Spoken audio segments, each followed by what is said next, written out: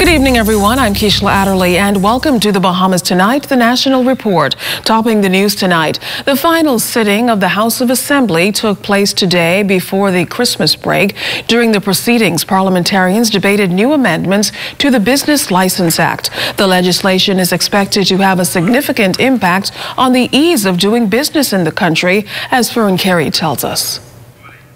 During House of Assembly proceedings, Prime Minister Dr. the Most Honorable Hubert Minnis opened debate on the business license amendments. He said the legislation will assist in the ease of doing business in the country, while ensuring that businesses with revenue streams of $100,000 or less will not have to pay any business license fees beginning in January of next year.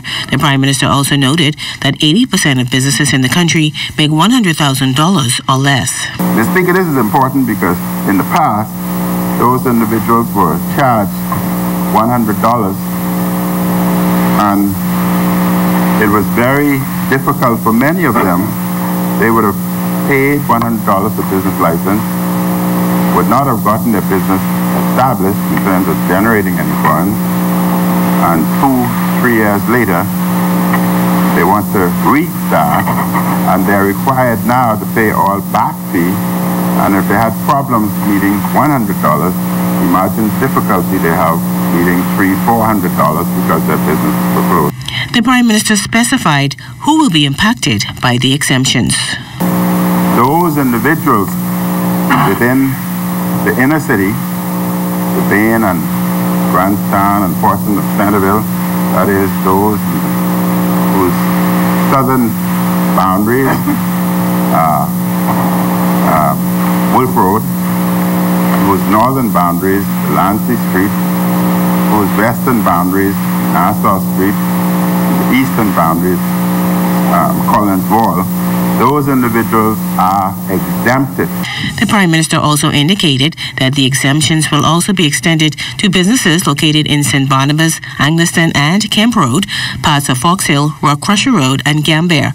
Deputy Prime Minister and Minister of Finance, the Honourable Peter Turnquest, said that the legislation will assist in making the business license renewal process easier. It is not our intention to make business difficult or costly. It is our intention to simplify and to make the whole process of administering the business license process efficient.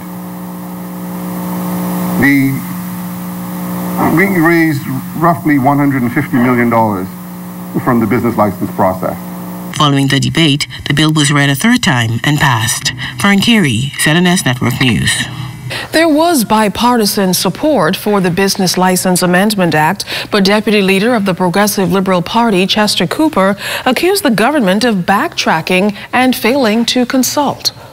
I wonder why we let businesses sweat since June, only to repeal this week before the information would have been due. Tell me, where was the green paper on this? Where was the consultation? I'm a businessman and I didn't see it.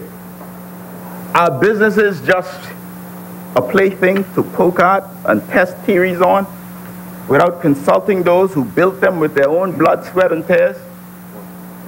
Certainly, we think not.